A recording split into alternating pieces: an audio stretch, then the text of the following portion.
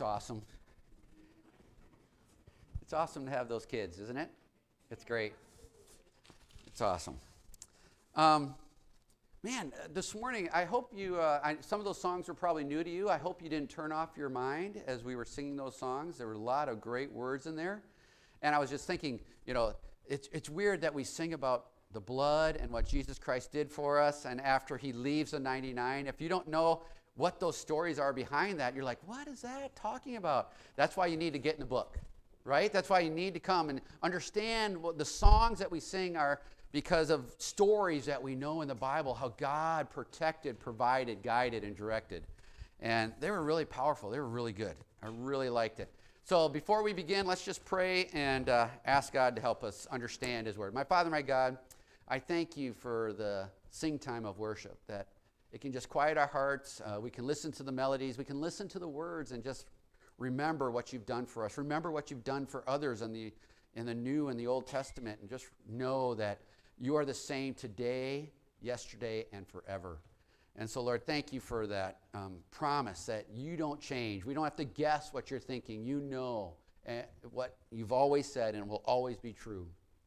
So, Lord, as we open the Word of God, may we read it carefully, and may we interpret it correctly, and may we apply it. May not just stay in our head, but may it go to our heart and then through our actions and telling people and being your representative here on earth. May we live the life that you want us to live here on earth. Lord, open our hearts and our minds to wisdom and understanding. Help us understand more about you. In Jesus' name, amen. So, as I was talking about, what is this book? The Bible, right? And what does the Bible talk about? What does it tell us? It tells us about God, who God is. And isn't it great that we serve a God that's the same for all eternity? He doesn't get moody, right? He doesn't have a bad day. He doesn't get frustrated that his TV series ended. You have to wait a whole nother year for the next season to come out. You know, he's consistent. He loves us, and he's always going to treat us the same way that he's said in his word. This Bible also tells us about us, about the fact that we have fallen short of God's glory. There's no way that we can be equal with God. There's no way we can become more than God. We fall short. It also tells us what's acceptable behavior and what's unacceptable behavior. We learned about that last week. Why is God the only person that can really tell us, the only being that can tell us what to do, right or wrong? Because he created us. He's God. He has a right and a responsibility to tell us what he wants and what he doesn't want, right? I mean, he created us. He has that responsibility. It also tells us about the future, what to expect. And wouldn't it be nice to know the future right now? I talk to different people, and they're like so worried about wars and earthquakes and volcanoes and weather. And if you believe in Jesus Christ as your Savior, what are we worried about? Because if we die, where are we going? To heaven for eternity. We're trading up. You want a new body? You're like, I lost my warranty at Walmart for my new body. I can't find it. It's just running out. You know that God's going to give you a new body? And there's only one requirement, is that you trust him for what he did for you by sending his son to die on the cross. Unfortunately, a lot of us, or a lot of people, don't trust that. They say, no, I can make it on my own. Why do I have to obey him to receive the benefits? Can I just do what I want to do and get still this glory?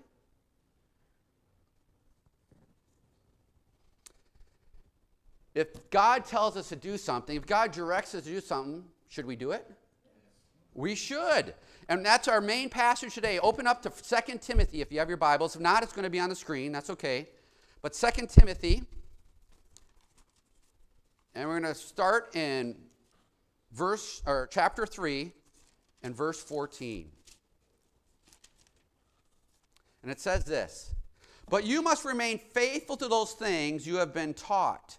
You know they are true, for you know you can trust those who taught you. This is very important. Paul's talking to Timothy. Paul's near the end of his life. He's not going to be around very much longer. And he's telling Timothy, look it, you've studied the Word. You know what the Word says. So do it. Remain faithful to that. Because you know me. Paul's saying that. You know me. And Timothy knew Paul. It was like a second dad to him. And he knew all the good, bad, and ugly of Paul. Do you know that we're all like that? Is any of us good? No. We all need a Savior, right? That's why Jesus died. Verse 15, you have been taught the Holy Scriptures from childhood, and they have given you the wisdom to receive the salvation that comes by trusting in Jesus Christ. If you want to know how to be saved, you want to know how to go to heaven, you don't look at history, you look at the Bible. Because the Bible tells you that there was only one way to get to heaven. And it's on our wall out there. John 14:6, it says what? Or 6:14. I always dyslexia going there. I am the way, the truth, and the life. No one comes to God the Father but through me. And who's me? Jesus. That's a declarative statement, okay? It's not possibly. It is only through Jesus. So you see these signs that say, oh, we can just all get to heaven. All roads lead to God. False. Because then you don't believe what Jesus said. Because Jesus said it's only through me.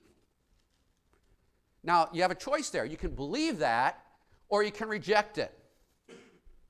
That's the cool thing about God. God doesn't force you to believe it. He says, this is the facts. You have the choice.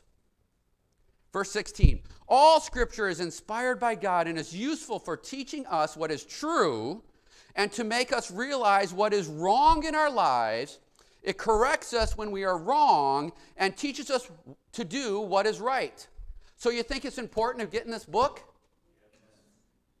It tells us over and over, this is the principles that you must follow.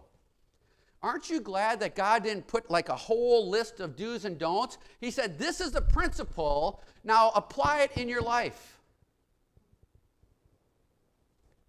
That's true. Apply it in your life. This Bible tells you and guides you what is going on in life. Remember, last week we talked about social media. Is social media in this book? No, because it wasn't around. But are the principles to govern social media in here? You betcha it is. And then verse 17, God uses it to prepare and equip his people to do every good work. This is the difference from having it up here to having it down here. I got to tell you guys something. We have a bustling crowd of nursery kids and a bustling crowds of junior high kids or little kids that need to be taught in children's church. Do you know that we've had 2 women in the nursery consistently for over 2 months? They haven't been able to come out here and sit and listen to the message because they're constantly serving back there. And I got a secret for you. They want to come out here and listen. But they can't because nobody's volunteered to go back there. Okay, I'll go get them right now. But see, there is a point. We have ministry opportunity. God tells us principles. If you have a gifting, if you have an ability, you should help out in the church. I'm not trying to guilt you. I'm trying to tell you what's the real thing that's going on here. That's an opportunity to serve. And why do we study God's Word? So we can serve others and we can serve each other. Is that not exciting? Should that not motivate you? When I heard that, I almost stood up and went back and I said, well, who's going to preach? I don't know. Gary. Yeah, there you go. But we need to help, right? Serve one another. That's the difference from having it up here to having it down here and serving. Applying it in our lives. God wants us to know what to do. Do you believe that? Does God desire you to know what is good and what is bad? Or is he just up there, good luck? You know, there's people that believe that God wound up the clock and then stepped away. Good luck, you guys. I hope you make it through. That'd be terrible, wouldn't it? Thankfully, I believe the God of the Bible is involved because that's why he sent his son. But there's a huge problem or opportunity that we have about this. You know what that is? We don't like what God says. I don't want to do that. What are you talking about? This is hard. Do you know that the Old Testament is full of examples of hard living? I'm just going to tell you a couple of them. And you know the first one I'm going to start out with because that's my favorite guy. What is it? Job. Job, because think about it, he lost everything in a span of 6 seconds almost like. It seemed like. I mean, before one guy got done speaking, the next one was there. He lost his family. He lost all his wealth, all his possessions, influence. Bam. And he said, he stood up and he said, naked I came into this world, naked I return. Blessed be the name of the Lord. And when I think about that, I look at us, I look at myself. Would I say that? Would I say that? Blessed be the name of the Lord that my children are dead. Blessed be the name of the Lord that I'm on the street. Would you say that? Was that easy living? Oh, we got a second good guy here. Second guy began with the same letter. Joseph. Joseph. Here's a guy that was the favored son of this big family. And Jacob really treated Joseph special, which was not right. But he did over the other brothers. The other brothers hated him. They were going to kill him. But thankfully, one of his brothers said, no, let's not kill him. Let's make a little profit and sell him. So they sold him to Egypt. He went to Egypt. And guess what? Did he I hate this. No, he served God in Egypt as a slave. Not only that, God blessed him and served him. And you know how he got rewarded? He got thrown in jail. Because the mistress, the woman of the household said, because Joseph wouldn't sleep with her, the mistress said, he tried to rape me. So how's that serving God? Yeah, I'm so glad I followed God. I'm in jail for rape. And then he's in jail, and what does he do in jail? He serves God in jail. He does inside ministry, prison ministry. He's in there serving, and he's been given the gift of interpretation of dreams. He interprets these two guys' dreams that came out of the court of Pharaoh and said, don't forget about me when you go back. How did that work? 2 or 3 years later, I can't remember. 2 or 3 years later, oh yeah, there's this guy. You think Joseph had a hard time? But in the end, what happened? He became second in command of all of Egypt. Well, here's one for you. How about Jesus? Did Jesus have an easy life here on earth? The Son of God who lived in eternity with everything, all satisfied, communion with God, just perfect. He comes down here and he's treated as a king. He was abused, yelled at. Religious leaders said, you can't be God. And not only that, when he's about to go to the cross, the night before the cross, he goes before God the Father and he says, God, I don't want to do this. Please take this cup from me. But then what does he say? Not my will, your will. How many of us would do that? Not my will. I got a statement for you guys. He's doing it right now. God's saying, you going to obey me or are you going to do it your way? That's us. Is this life easy? Has anybody since they've been saved said, this is a cakewalk? People are laughing. Right? Because it's hard, right? Life is hard, but is God still in control? You know, I think just even in this congregation, there's people that 5 years ago, their lives were being destroyed. by sin and not following God and not putting him first. And now, 5 years later, some of them are remarried. Some of them have a new marriage because they renewed their marriage. Some of them have gotten out of addiction. Is God in control? Sometimes we have to go through the bad to get to the good. I mean, if you have your Bible, Psalms 46.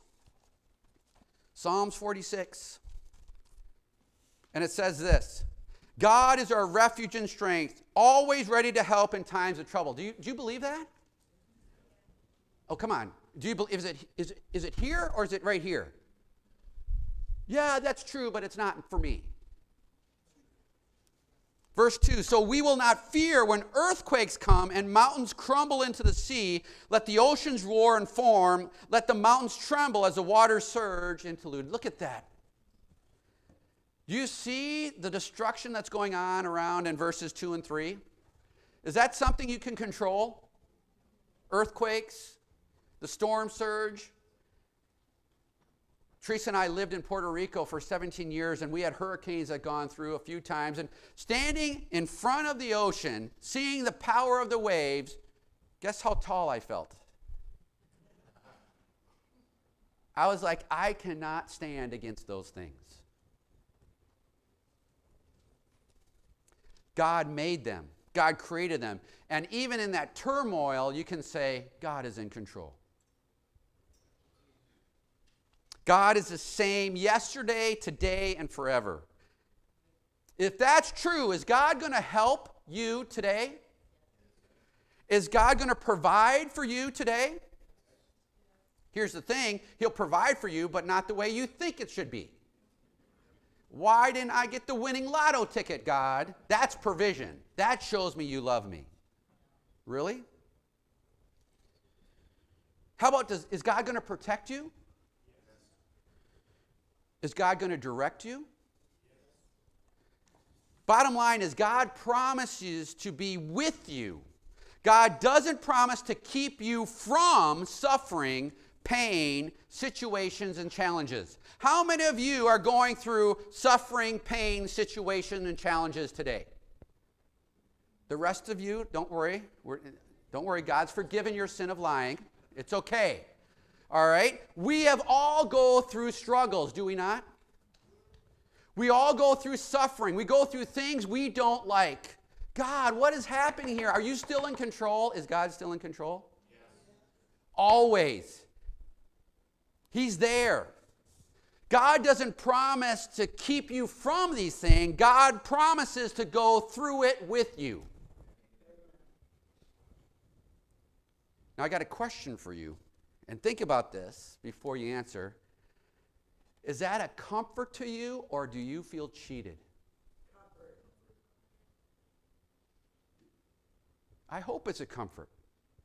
Because a lot of people say, I feel cheated. I put my whole life and gave my whole life to you, God, and I'm suffering going through this. Why me?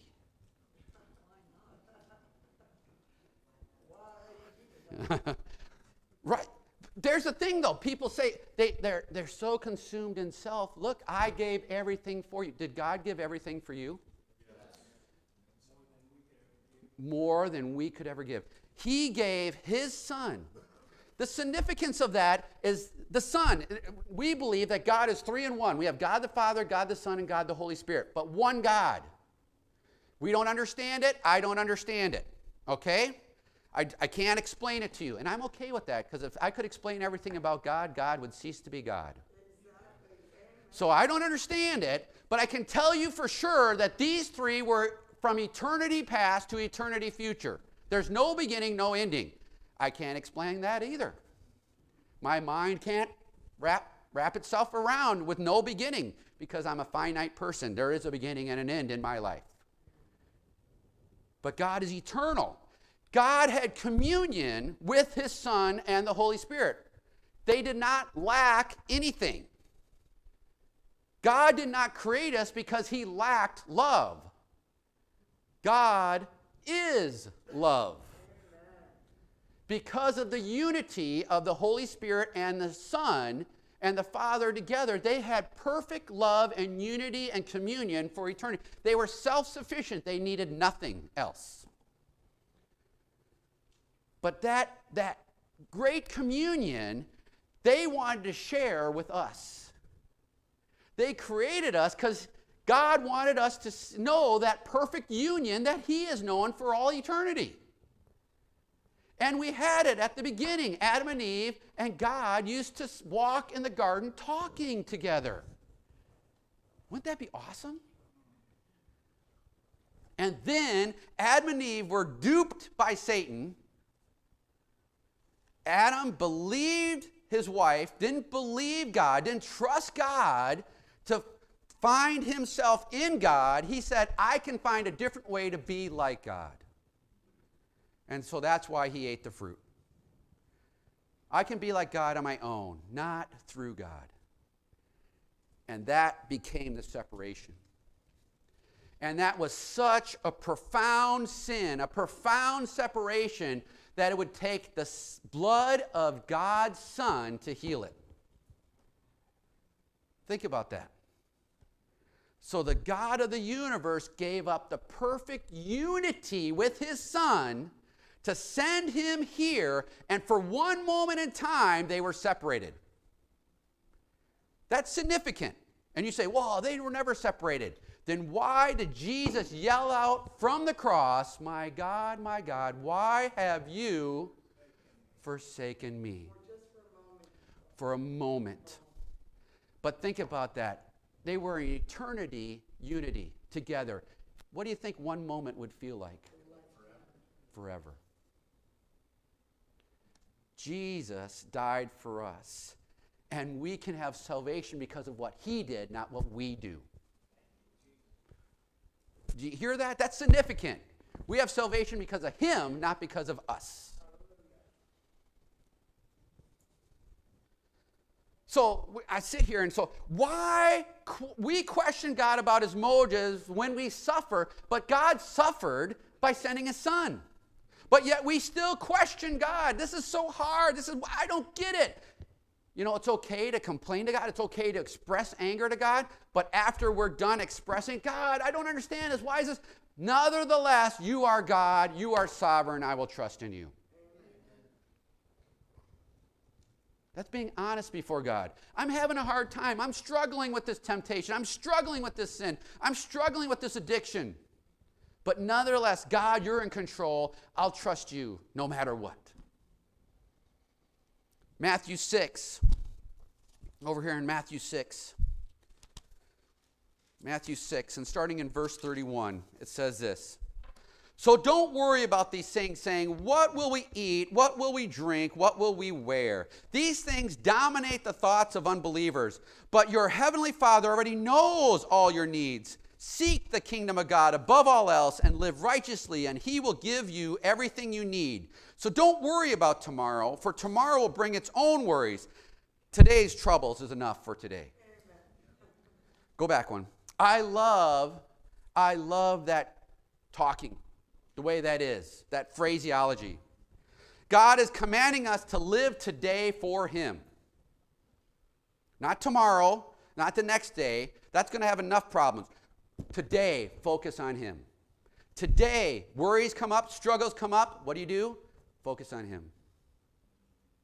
It's all about God. We keep on focusing on tomorrow and possibilities of problems tomorrow. Isn't that right? I know somebody in my household that's that way.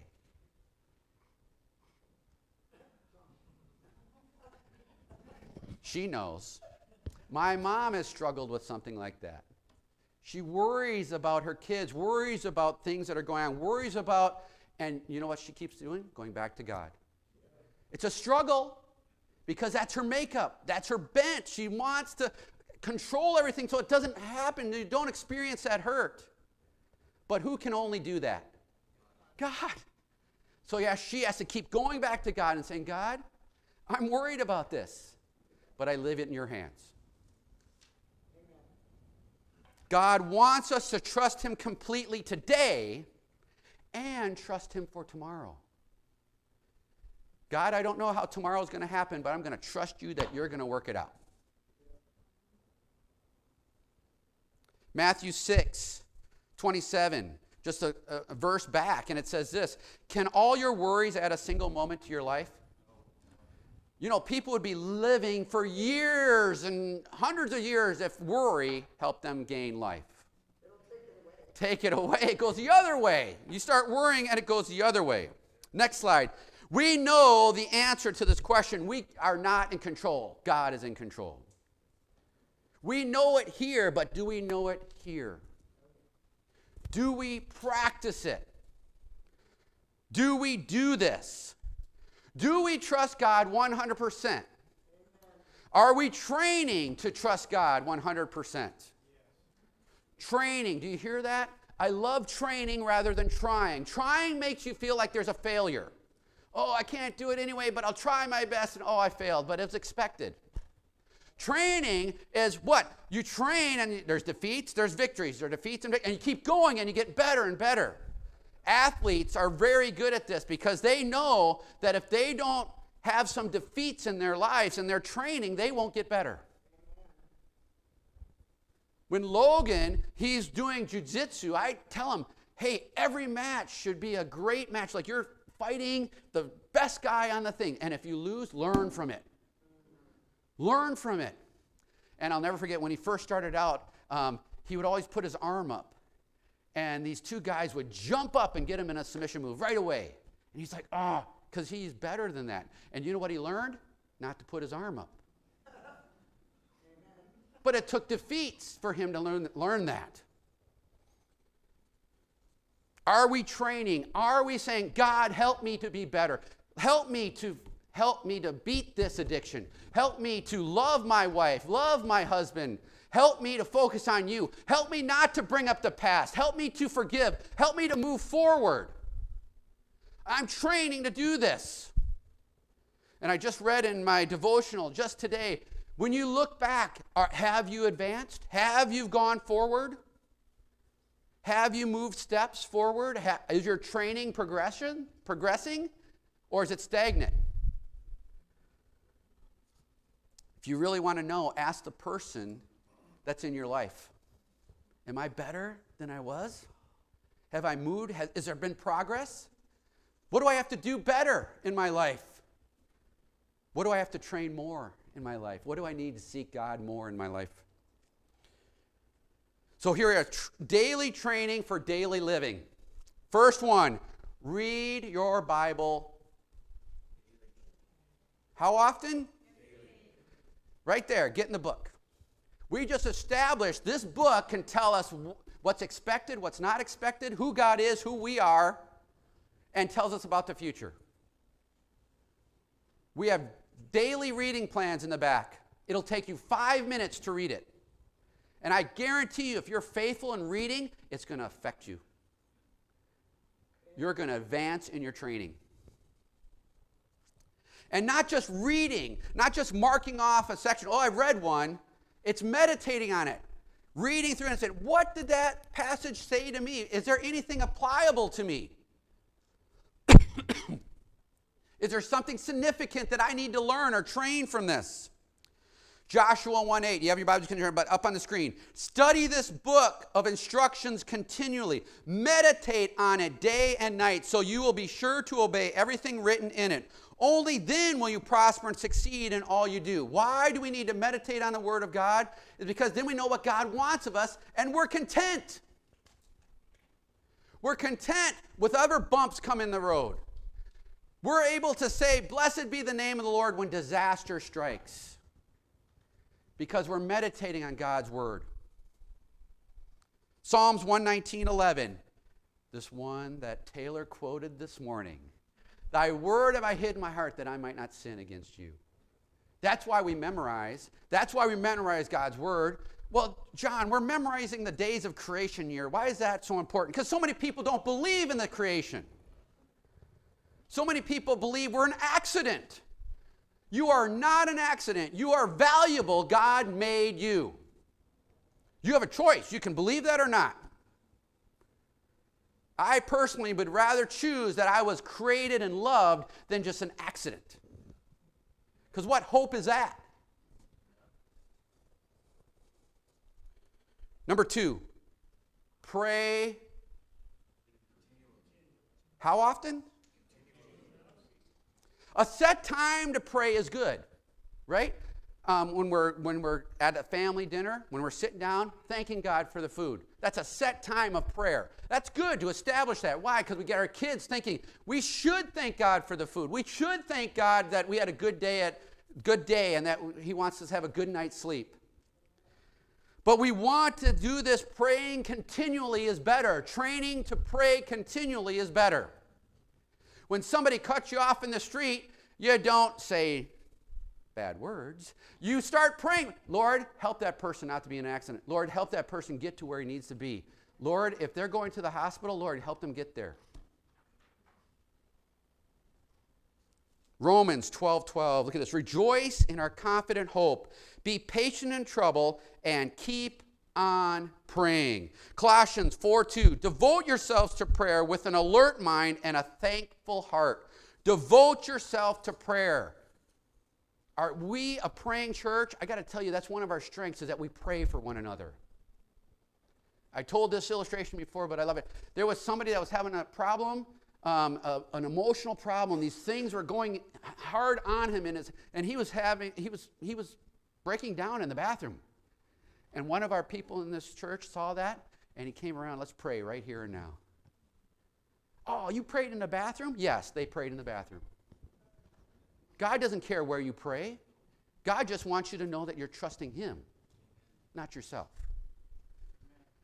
Number 3, interact with other Christ followers a lot. A lot. Not just one day a week here in this building. Sunday church gatherings are a time of collective worship of God. We come here and what do? We worship God. We refocus our lives. Because do we have busy weeks? Do we have crazy weeks? Do we have weeks like we're like, what happened? It's Sunday already. And so we come here and we refocus. Okay, wait a minute. All these things are happening, but the focus should be on God. And this gives us a time to refocus our lives and say, okay, this week's going to be better because I'm going to train to pray continually. I'm going to pray to be in the Word daily.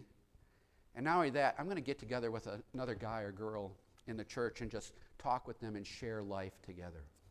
Because Sunday morning is about collective worship. Throughout the week, it's about worship with other people, but sharing life together. God commands it. You know that. That's the body of Christ. Because your gift is different than my gift. I'm thankful for my wife because she sees life differently than me. Thank the Lord. Because the life would be terrible if everybody had my focus. You know why that is? It's very very focused, singular focused. I'm not, my thing is let's just get this one thing done and that's it, and that's how I focus. My wife is like, wait a minute. What about having a relationship? What about doing this? What about getting out and doing? Praise the Lord, my God gave me my wife. Look at this, Hebrews 10:24. It says, let us think of ways to motivate one another to acts of love and good works. And let us not neglect our meeting together, as some people do, but encourage one another, especially now that the day of His return is drawing near. In Romans 15:2, we should help others do what is right and build them up in the Lord. How can you help another person if you don't know what's happening in their life? How can you receive help unless you state you need help? Well, John, I tried that once and no one responded. You got to keep on reminding people, because if you're like me, especially on Sunday, it comes in one ear and I got so many things right, it doesn't happen. But if I'm told later, again, guess what? It starts to take root. Well, John, I said it once. That should be enough. Wrong. You need to say it more. And if people don't respond, you need to stand on a chair and say, I need help. And then number 4, apply all 3 of these things, these last 3 things, to our lives in remembering that God is always the same. Remember that God is always there for you. There are plenty of examples in the Bible where people are going forward. They're in communion with Christ. They're in communion with others, but they forget that God is still in control. We become busy with things. We become distracted with things, and we forget that God is there. There's one example that I just love, and it's an example that you might not have thought of that I would apply to this, but it is Matthew 8:23. Matthew 8:23. This is a normal day in the lives of the disciples, okay? Jesus is performing miracles, doing things, and then Jesus got into the boat and Jesus got into the boat and started across the lake with his disciples. Suddenly, a furious storm struck the lake. The waves breaking into the boat. Don't go. Let's stay right here. What's that last line? How many of you can get on a boat and a storm's happening and you can sleep? So I got a question for you. Did Jesus get tired in ministry? He got exhausted in doing God's will for his life. He got so exhausted that a storm came, water splashing on his face, and he's asleep. I would not have slept. I would have had to been very tired. But he's asleep. And this is like any other day. The disciples get in the boat with Jesus, go across the lake to go do ministry in another part, and what happens? A storm comes. And you think the disciples are like, this is great. This is awesome. We have the God of the universe at the front of the boat. We're safe and sound. Is that how the disciples reacted? Okay, good. Yeah. Next verse, 25. The disciples went and woke him up, shouting, Lord, save us, we're going to drown. Are they in panic? Are they in fear?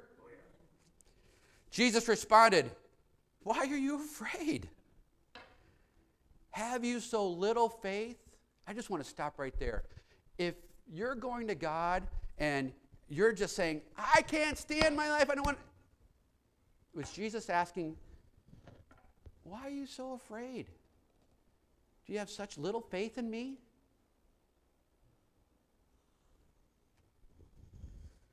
Then he got up and rebuked the winds and the waves, and suddenly there was a great calm. Now, before we go on, how was your reaction if a guy stood up and said, peace, be still, and everything's... Yeah. You would be freaking out a little bit. What does this guy have to say? What's happening? And that's exactly what the disciples did in 27. The disciples were amazed. Who is this man, they asked. Even the winds and the waves obey his name. Remember the song we sang? Even the winds and the waves obey his name. That's the God we serve. Do you guys believe God can do miracles in your life? He does. Even sometimes you can't see them. You know, I think about people that, they get delayed for whatever reason. They get delayed. I don't know what's happening. They're going on a trip, and, the family's taking a long time. They're on Puerto Rican time. Yes. And, they're not leaving on time. And then finally they leave on time, and then you learn about a huge accident that happened that you would have been involved in or near if you would have left on time. Was God protecting you? Do you give glory to God? Or you go, finally, we're on our way. Let's go.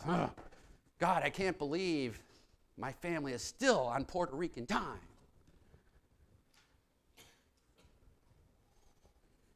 Jesus Christ is our cornerstone. Jesus Christ is our rock. Jesus Christ is the one you should be following. Why do we doubt? Why do we just practice things up here, but we don't train in here to follow him? Are we all in for Jesus? Are those just words? Is that just something we say up here? Or do we truly believe it? Do we truly want to serve? Do we truly want to be God's ambassadors here on earth? We're not to escape this life. We're to shine in this life. Think about that. We are Jesus' representatives in this life. And this is important. We are not Jesus. Do you hear me? We're not Jesus. We need Jesus in our life. We need him to save us. We need him to train us. We need him to do anything in this life. And we got to get that in our minds. We need you, God. We need your help. I need your help. And when we realize that we're not all that Jesus is all that, we can start encouraging one another. Because if that person fails, we can sympathize. We may not fail the same way, but we have failed. And we can say, you know what? God has brought me through it. I go back to my favorite guy, Job. You think after God restored him, he sat there and said, oh yeah, I deserved it. Yeah. Or did he encourage other people? God brought me through this and God restored me. Glory to God. You know how I know that to be true? Because his 4 friends that came along and after 7 days blew it because they opened their mouths. Who prayed for them when God confronted them? Job. Job prayed for his friends, and God kept from punishing them, receiving their just rewards for what they were doing. God gave them grace and mercy because of Job had compassion and sympathy for his friends and prayed for his friends. Can we not do that for one another? Can we not serve one another? Can we not, when we hear somebody that's in need, that would like to do something or like to get out and be able to be involved in here, can we not serve them and serve God by helping out somewhere in the church? Can we not be, okay, God, use me in whatever way? Can we do that? God's sitting there saying, let me work through you. Be a light, be a representative of me. Let's pray. My Father, my God, I thank you for this lesson. I thank you how it impacts my life, and I pray that we would move this knowledge, move this understanding from our heads to our hearts, and not just keep it in our hearts. May our actions flow through the training of our heart. As we train, may our actions just reflect that in everyday life. Lord, thank you for the opportunity to serve here. Thank you for the opportunity to speak. And Lord, may we take to heart what you've told us this morning. And I pray this in Jesus' name. Amen. I'm going to have Steve come forward, and he's going to do the pray and prayer time now. Yeah, remember? I asked you, didn't I? You're good? You're good.